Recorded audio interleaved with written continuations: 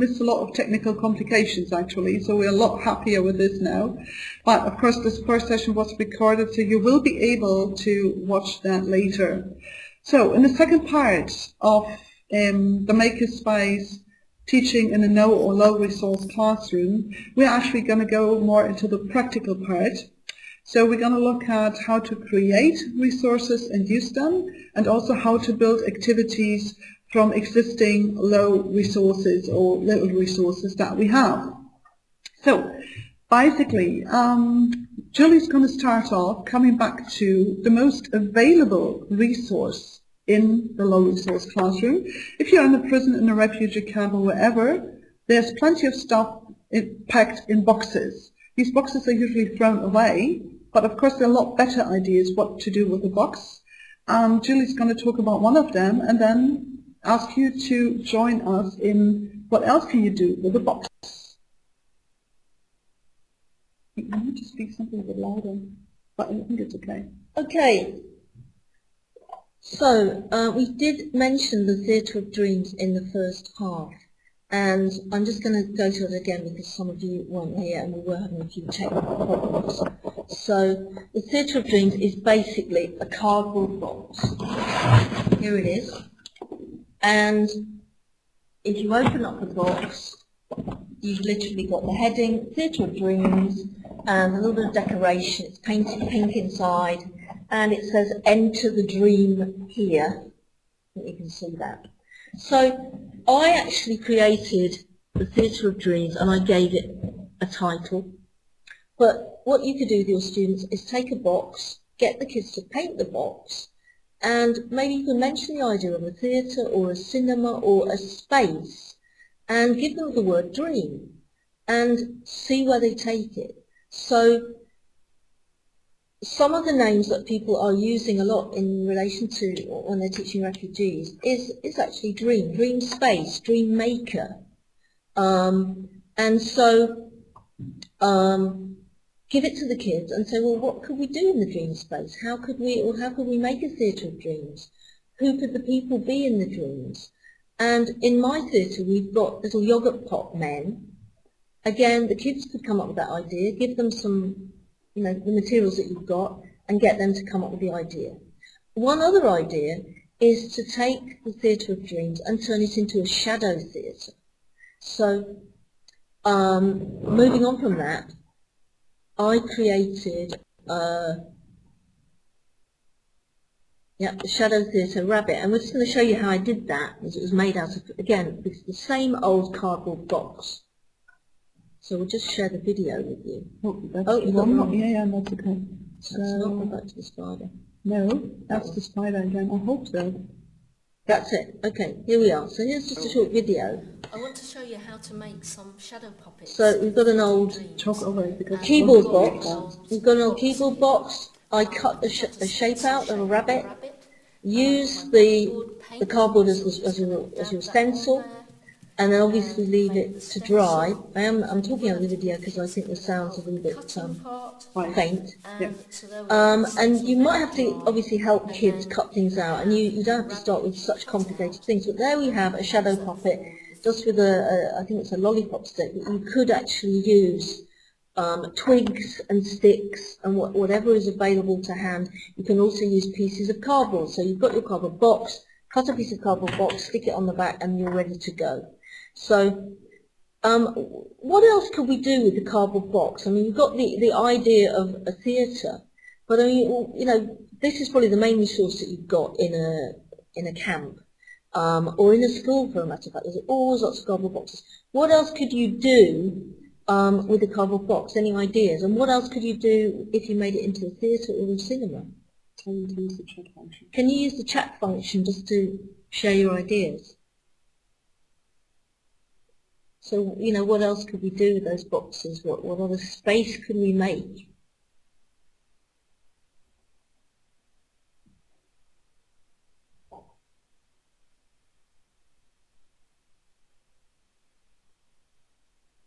So a few people are typing away there.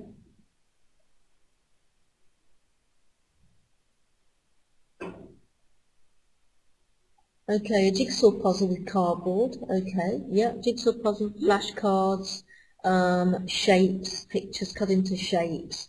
Yeah, you're all talking about what you can make with the box, but how could we use a box, for example, as a resource in the classroom? So, I mean, this is an actual space, a dream box. Could we make any other kind of boxes that the kids could use?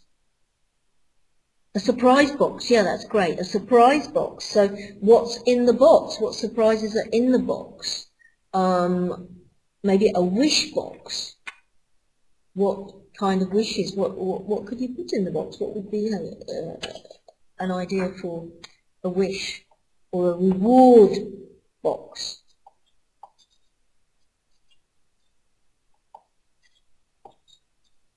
Anything else? Storybox, yeah, storybox is great. So what about a writing suggestions box? Fantastic. Okay. So yeah, surprise boxes, wish boxes, dream boxes, lots of different ideas there. And then of course obviously you can cut up the box and you can make your flashcards, you can make story jigsaws, jigsaw cards that fit together, the kids fit them together and make the story.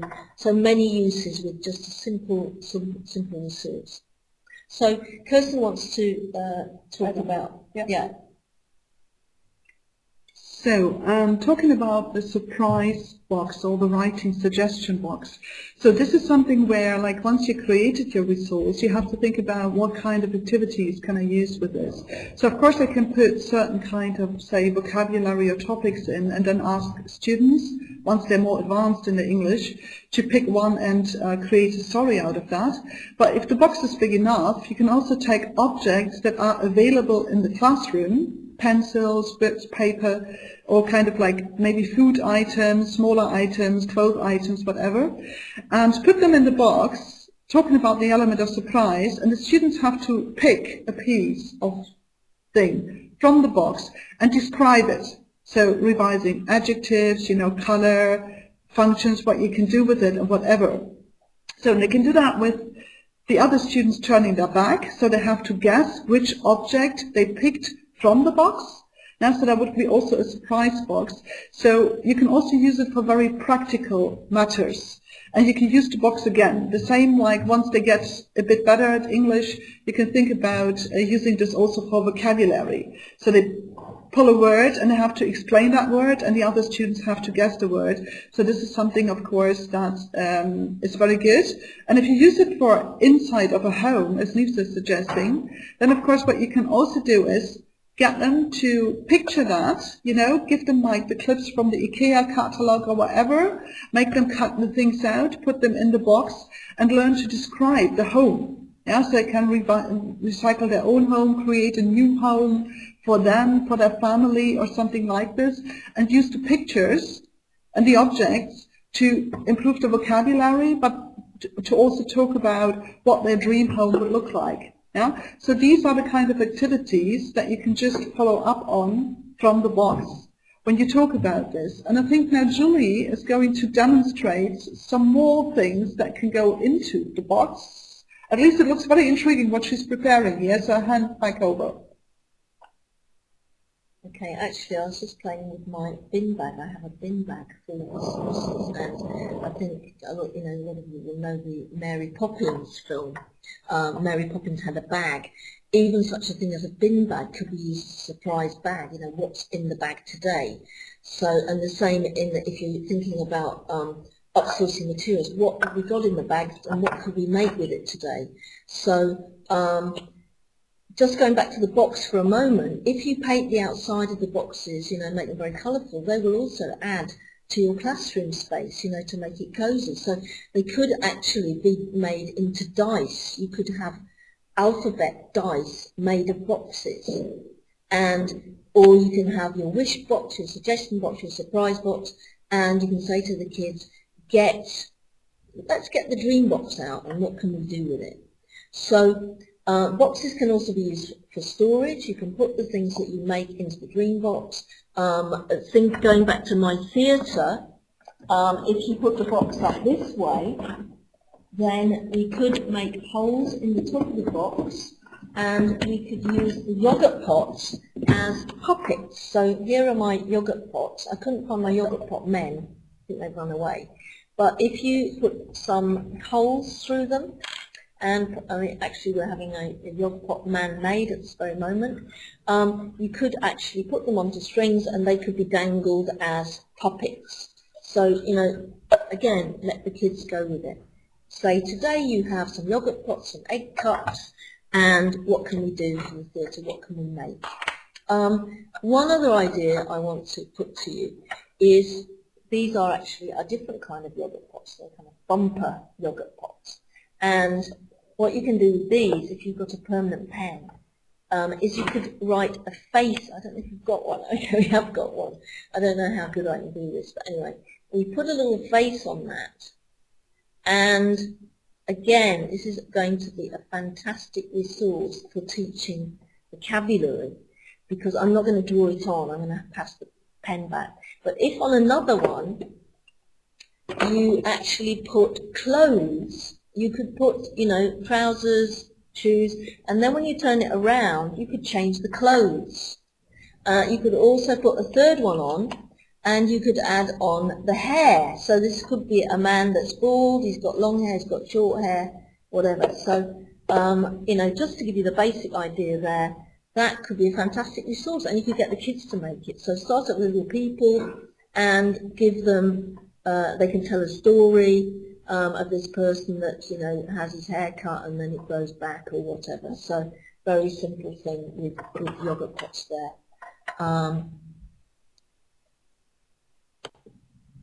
So I'm going to move on to Brain Gym now, and there are some amazing activities you can use to actually get kids calmed down initially, relaxing, involved, and obviously whole brain activity. Yeah, I think somebody's saying it's used with this, but I think you can use this with all ages of kids. As soon as they can draw a stick man, you can get them to do it. Or with younger kids, there might be the stage where they can just draw a little head. You can still do it. So just to go back to the Brain Gym, there are some amazing classic activities that you can use to get kids the whole brain, get the body, the brain, the whole thing working together. And the first one is the Lazy 8 activity. Now this is an amazing activity again to show, to do with kids when you're not really sure if they can even write numbers. And I just want to explain, I know we've got the drawing there, but the way to get kids doing this is by putting the paper in landscape form.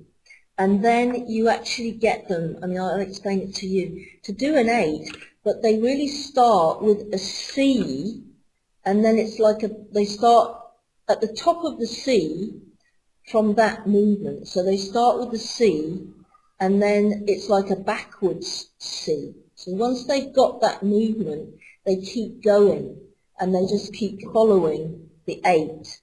So this is a great activity for actually engaging the whole brain, and also it's coordination. You can see how well they can write, and you can see if they can draw numbers. So the Lazy 8 is a great activity to start off, calming the students if you're in a very disruptive classroom. You can do it with adults as well. It's just like doodling really, and we will be talking about doodling later. You know, something that calms the mind, gets you settled down, and focused on the lesson. And I'm already feeling really calm now, and I've only done half an 8. So if you do lots of them. Now, the next thing I want to talk about is this wonderful piece of string. Now, you may not have such a sophisticated piece. It's actually elastic. But I'm sure you can pick up a piece of string or normal elastic. And I think a lot of you will know this game. Do any of you know what you can do with an elastic as a physical whole brain activity? Any ideas? Yeah, can you write in the chat box? I could wear it as a necklace, but that's not the correct answer. So anyway, I'm going to move on because let's see if anybody's got it. So here we are, just a simple piece of elastic, very colourful one. But this is an amazing activity to get kids involved in the Brain Gym, get them focused, get them active, get them working in a group. So, yeah, the name of the activity is actually French skipping. Now, I'm not going to go into how you do French skipping, but it involves getting all the kids inside the elastic. So they physically get inside the ropes, they get their feet inside the ropes, and one foot on either side. But I'm not going to go into the game because it will take quite a long time. We have got some great instruction sheets that I got from the Fun Learning Factory. And at the end of the session, we'll put up a link to Heart ELT, to the website. We can put those on there and you can download them. So we've got some great worksheets, and one of them is how to use the French skipping elastic, and different ways that you could use that with the kids. But now, as you can see, Kirsten is very athletic, and she was demonstrating how to play a great activity for the whole brain, which is Twister. So, can I ask first of all, who of you is actually familiar with Twister, which is, I think, for British and American kids, one of the greatest games, but I'm not really sure if how well this is played outside the UK. So can you just put in the chat if you're familiar with Twister or not? Okay. Jen, I take that to be a yes. So Stefania Rose says, I'm not. What about the others? Okay, and he says? Yeah. Okay. So it's 2 yes, 1 no, and some maybe not. Okay, so Twister is basically you play this with more than one person to make it more interesting. You get instructions that you have to put, in this case, your left foot on green, your right foot on yellow, your right hand on blue, and your left hand on red, and then you have to move. The problem is there are other people in the way. And this is again an activity, especially in a classroom where you can't expect students to sit still the whole time. And I was wondering, can you put into the chat box what kind of activities could I use Twister for? Where could I use this kind of movement? What could I teach with Twister using that kind of format? So, can you put your ideas there? Okay, great. Yeah, so left, right, of course. Yeah, so moving left, moving right, following instructions basically, which is great for listening. Numbers, of course, yes, like move to the first, second, third square. Basic colors, that's I think quite obvious. Okay, anything else? Yeah, exactly, instructions. Yeah.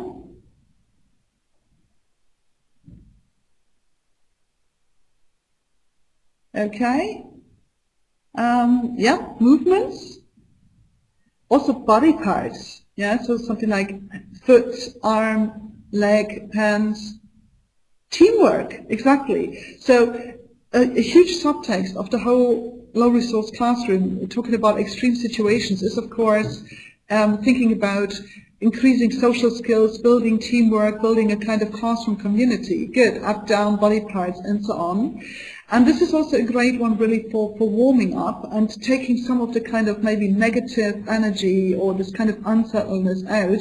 You can also use this in the middle of the classroom if students really need to move, because this is actually quite a complex activity. Great. So that's actually Twister. I also sometimes use this to teach different sets of vocabulary. So the instructions actually include, like, if you hear this and that word, then move your hand to this and that part. And you can also have the students communicating with each other. So Twister is a great fun activity, and it's again something you can take into the classroom because it's just this big piece of mat which doesn't weigh anything. So we have here two other things. We already talked about the bag, what is in the bag. I explained that earlier. So you can use that also. All you need is a bag for vocabulary, looking at objects again, teaching certain functions. And one great activity that I like, and I think Stefania was asking, can I also use this at middle school? Musical chairs is a great activity. It has different names in different countries. The idea is basically you hear some music, and when the music stops, the kids have to sit down. And from, like in each round, you move one chair away, so it's always like one person is leaving the group. So that's the original idea. However, in an English classroom setting, I do this differently. So I use this with grown-ups, and I have them revise vocabulary with that. And can you tell me how you would do that using musical chairs? How can I teach vocabulary using this kind of activity, going around, sitting down, one person has to leave the group? How could I use that to teach vocabulary or revise vocabulary maybe? Can you put your ideas in the chat?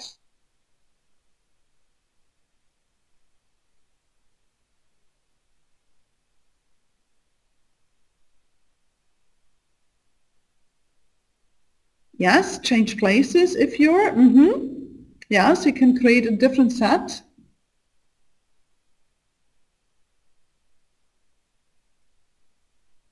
Okay.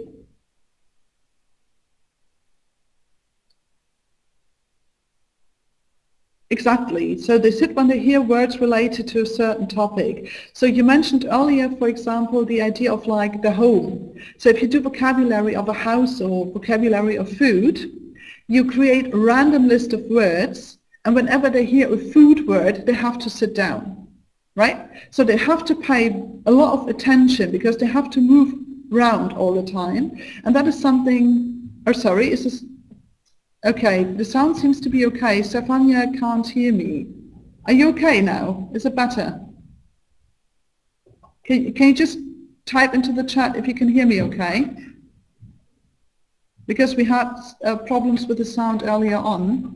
Okay, some kind of echoing. Okay, good. So,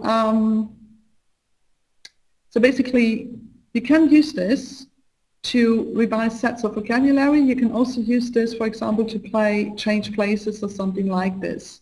Okay, good.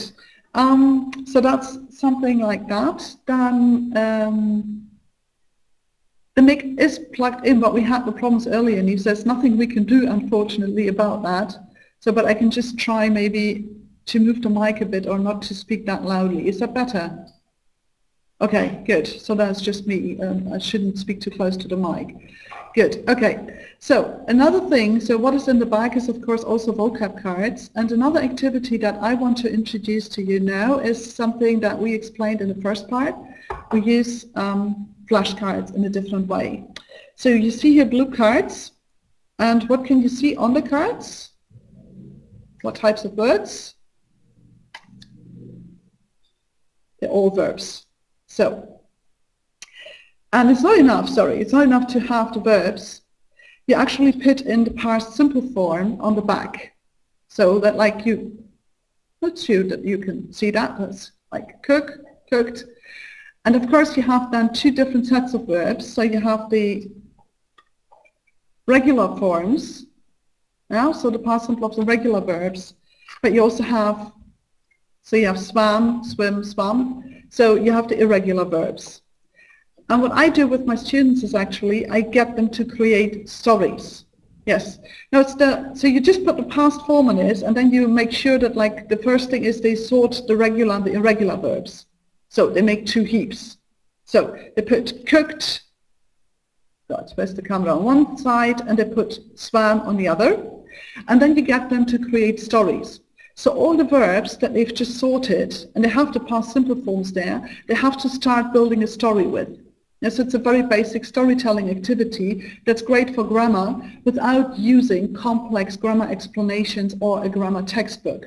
Yeah. So and that's actually exactly. So you create stories with the verb flashcards, and this is very simple because they create the story. So first they have to think about what are the past simple forms. They learn stories are created in the past simple, which isn't normal regarding their first language. Very often stories are told in the present simple. And then they can actually build the story together, and they must use all the verbs, and each student, for example, creates one sentence. So this is one very simple use of flashcards. And again, for different color, for different words, you use different colored paper. So you can repeat the activity with adjectives or nouns or something like this. So flashcards can also be used, of course, to teach adjectives. and contrast. So these are the ones that you can get for free if you write to the publisher. We put the link on HeartELT. So what is the flashcard teaching?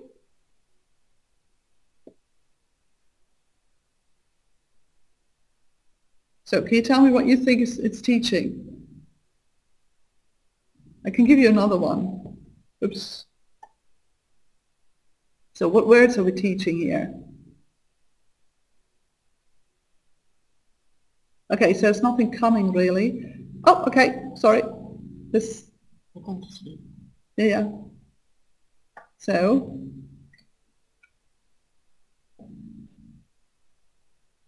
Okay, sorry about the voice. So I think there is a problem with the mic because I try to speak at the same level. So it's about adjectives, and it's actually like contrast adjectives. You have full, empty, or you have this one which is like cheap and expensive. And again, you can use the flashcards then to help the kids create stories on that.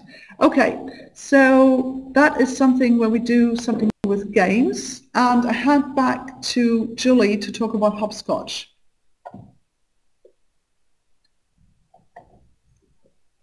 Okay, well, hopscotch is one of the oldest games that kids play with chalk and numbers, and we did do a blog on HeartELT about hopscotch with the history of hopscotch and also a lot of background information about it.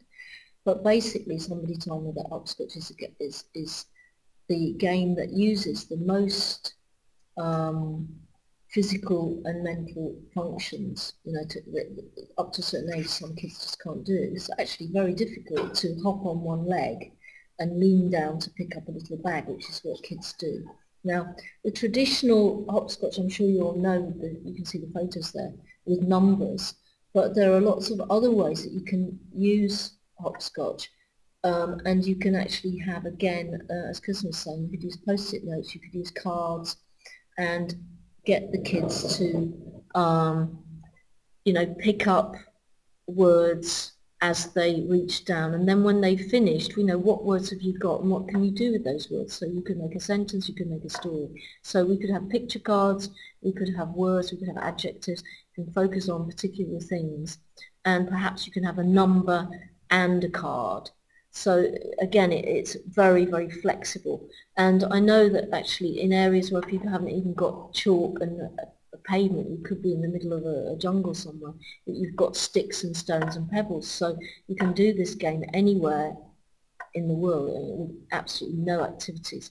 And particularly for kids who don't have a lot of physical activities in refugee camps, for example, it's a great game that as a kind of whole brain thing, because you're jumping, you're walking, you're looking, you're engaging, and you're reaching down. So hopscotch is a great one. If you have a look on the HeartELT blog, you'll see a lot more information about hopscotch. And so we're going to talk about some other games in a moment, aren't we? And I think that... I wanted to ask what we can teach with hopscotch, which... Yeah, okay, I mean, you know, what else do you think we could actually teach with hopscotch? Because we've obviously got, I think we've got 10 squares, I think there are 10 squares, aren't there, with hopscotch? So what could we do with those 10 squares, or any ideas what else we could do with them? Again, you can talk in the chat box about this.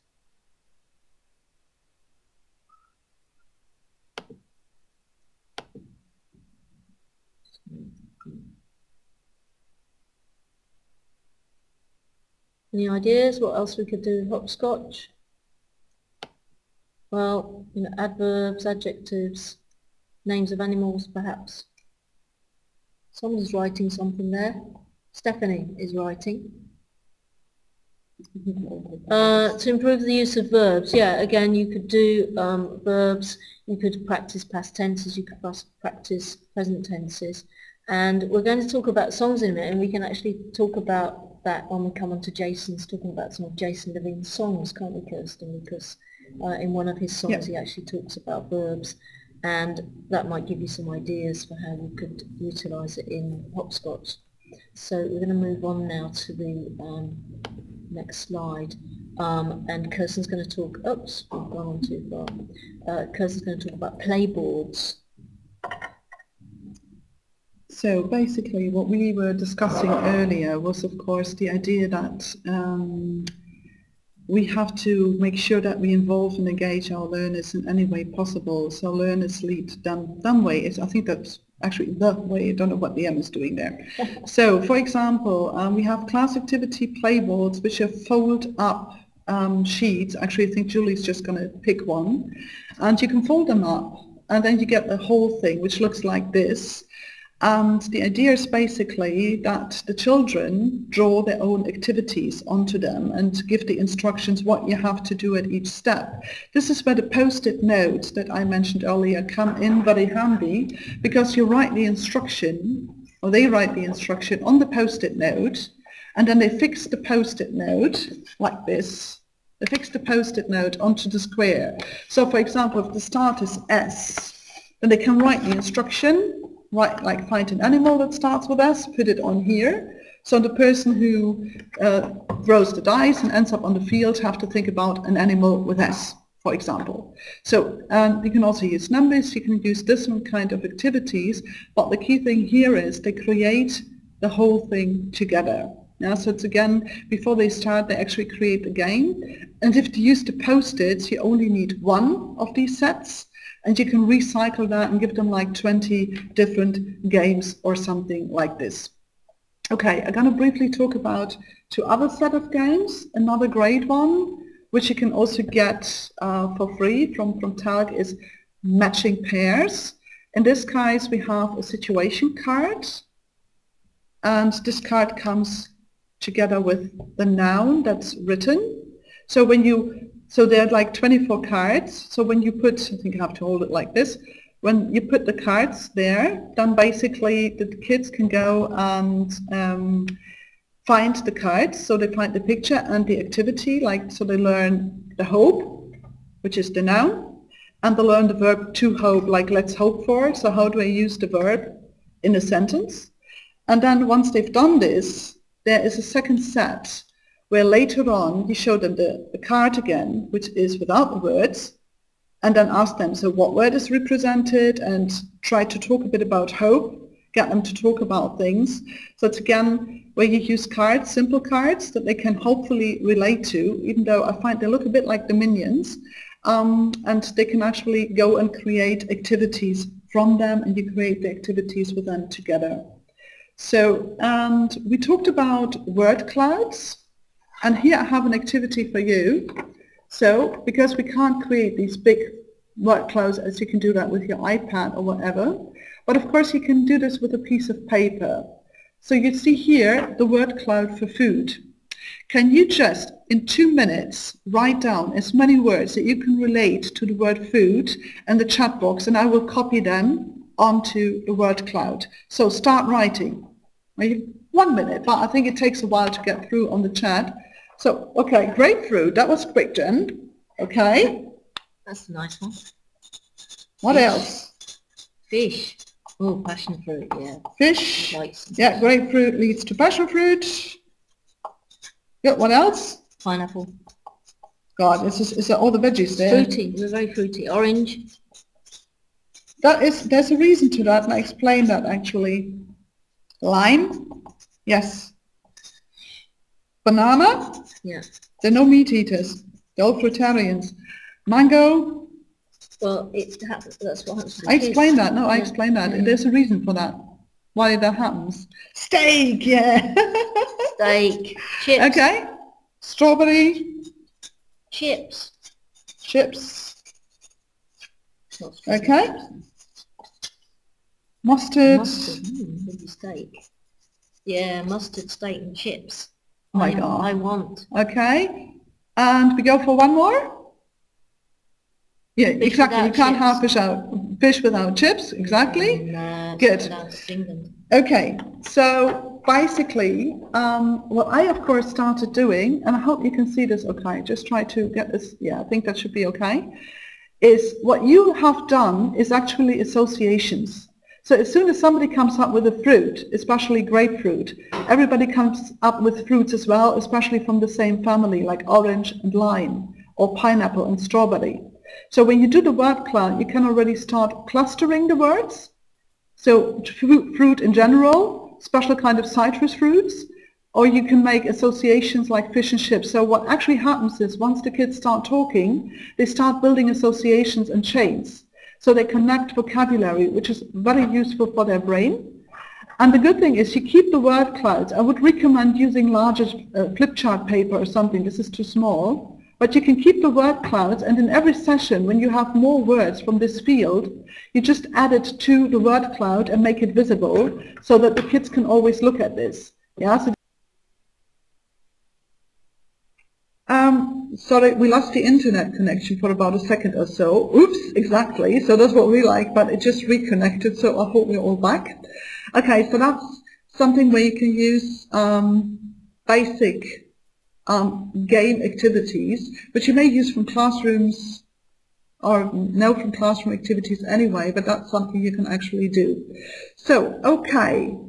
That's something where we're more into the gaming part, which I'm a big fan of. And now we move over, I hand over to Julie for the doodles. And after that I do the drawing activity because it connects to the doodles. So. Okay, now I'm going to talk about another thing that's great for doodles is doing finger painting. And there you can see in the picture some fingerprint men. So they are literally, I mean, kids love finger paints. You do a fingerprint and the kids turn them into men. So again, kids are amazing at these things. So you can say, look at, let's do some fingerprints or let's do some handprints and turn them into animals, turn them into birds, turn them into people. And these can be amazing. In fact, there's a wonderful book about doing drawings with fingerprints, and in the next session we're going to do a lot more on creating artwork, but not the teacher creating it, how to just stimulate the kids to create stuff. So we'll be doing handprints, fingerprints, doodles, blurbs, blobs, all of those kind of things. So this is just to get you started. In the next session we'll go into that a lot more. I've got to go back for a moment because Kirsten's just going to say something about her picture story. So, and like me, a lot of people are not great artists. I mean, Julie is, so she's perfect at that, but I'm more the kind of like, I'm happy if you recognize things, if you remember the spider in the video. So, but of course when we start with doodling, we start with drawing and painting, and we always encourage kids to draw. But the thing is then, how do we turn this drawing into an activity? Now, again, for you to think about this for 2 minutes, you see here a drawing I created myself. Very nice picture. So what kind of activities can you use here to build on that drawing in an English teaching classroom? So how could you use that? Put your ideas in the chat box, please, and then we discuss that for a couple of minutes. Yes. Hello again, Cheryl. Okay, yes, there are 2 birds. There's supposed to be 2 birds, yes. Okay, I can ask them to add things. Good. Like people, animals. What else? Think about it like it's also about teaching English. So how can I use this to teach English? Yeah, so I can add rain. So basically I can add things to this and then I can start telling a story of the picture. Yeah, so that would be the thing. But what a colleague of mine did, Nick Bulborough actually did this with his teaching project in a refugee camp in Palestine, is he talks to one of the students and he has her describe the picture, but he cannot see the picture, and he tries to paint the same picture from the description. And when she can't describe it, he asks a question. So, are there trees in the picture? Are there animals in the picture? If animals, are there birds and something like this?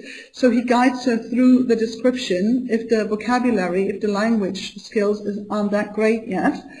And this is something you can do. So you try to recreate the picture without the person being able to see this.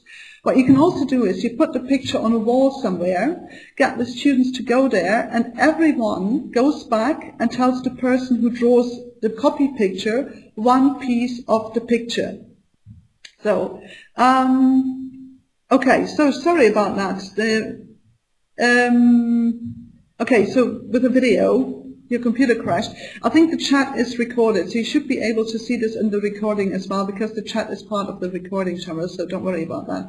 So you can also have then people describe the picture. So like there's a house, describe the house, there are flowers, there are animals, and you describe where things are. So you also get a great group activity going, where again they try to recreate the picture that somebody has drawn together. Yeah, and again, that's like where the students with the different skill sets can greatly support each other, and they practice listening, comprehension, understanding what is said, and also like having great kind of physical activities with the drawing, and that can be done very easily with something as simple as that. So this takes us basically to the last part, where we talk about another thing that a lot of us are not very good at. Some people are, which is actually singing songs in the classroom. And this is something a lot of people find very embarrassing. So I always get my students to sing. I never sing myself. But again, if you think about having a good USB, easy to use loudspeaker, on your smartphone, on your tablet, you have the voice memo recording. Make use of that, record the songs that you make with your students and get them to create this. And Julie's going to talk about some song activities that are available to teachers, and we're going to have an example with a video that hopefully does not crash anything. Okay. You want to show the video first? I'll just talk for a second. Oh, yeah. So. Okay, so I just want to talk about some songs that are available on the internet, and although you might not always have the internet, they might give you some ideas of how to use songs in the classroom. Now, Jason Levine, otherwise known as Fluency MC, uses rap in the classroom, and in a really inventive way to get kids interested in things like grammar points, verbs, and get them totally involved, and to help them relax, to help them remember. His motto is relax, repeat, and remember. So, and I've seen a lot of sessions where there've been like 500 kids doing his songs, and they just love it. And in fact, HeartELT have published a book of his lyrics, and it's called Hope, Peace, Respect. And it's now available online. It's available at Celtic Bookstore. I'll just give it a quick plug there. We're going to just show you this video of how Jason's used a song. Was it for irregular verbs? No, it was for have. And we wanted to show you that, and then he's a part of this. So.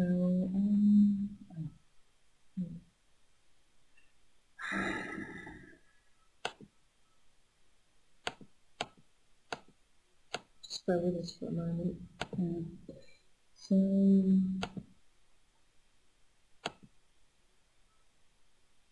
Jason R. Levine, also known as Fluency MC, and today we're going to do speaking practice with the verb have.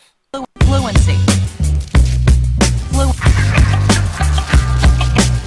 It's Fluency MC. Oh, listen. I have a feeling most of you understand the grammar of have, but you need speaking practice to improve your pronunciation and so you can remember and use this grammar with accuracy and fluency. Okay, here we go. First, just listen to the flow. Do you have time to meet? Yes, I do. I have time to meet. How about we go out to eat? Do you have money to pay? No, I don't. I don't have money to pay. Could you lend me some today? Does he have plans to see them? Yes, he does. He has plans to see them. They're coming this weekend. Does she have a computer at home? No, she doesn't. She doesn't have one at home. She uses her smartphone.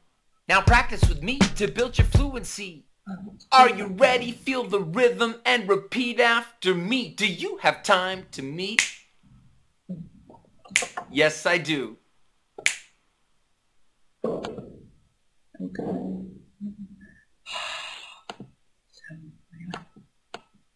Just need to close that player actually. Okay. Okay,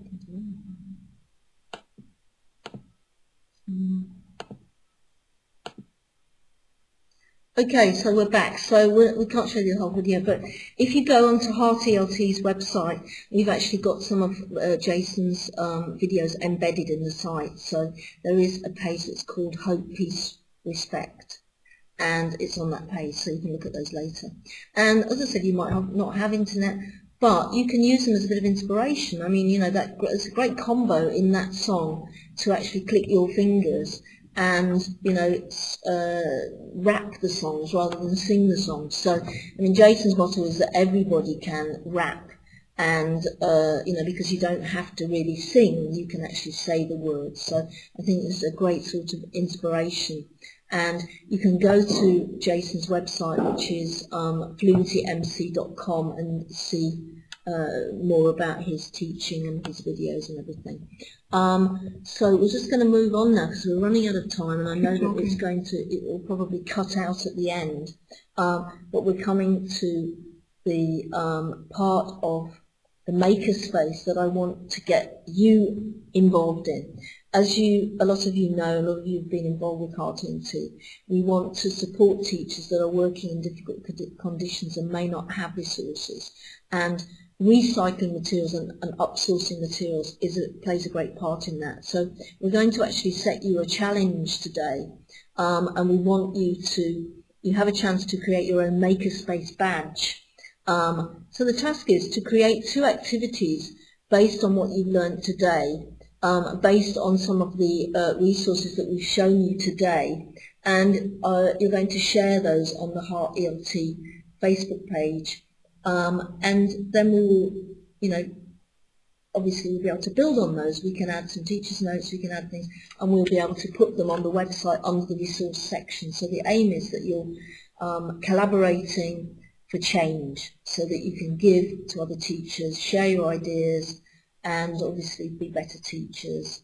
And we can always do with some new ideas. And I just want to show you some things out of my bin bag. I'm handing over to Kirsten for a second.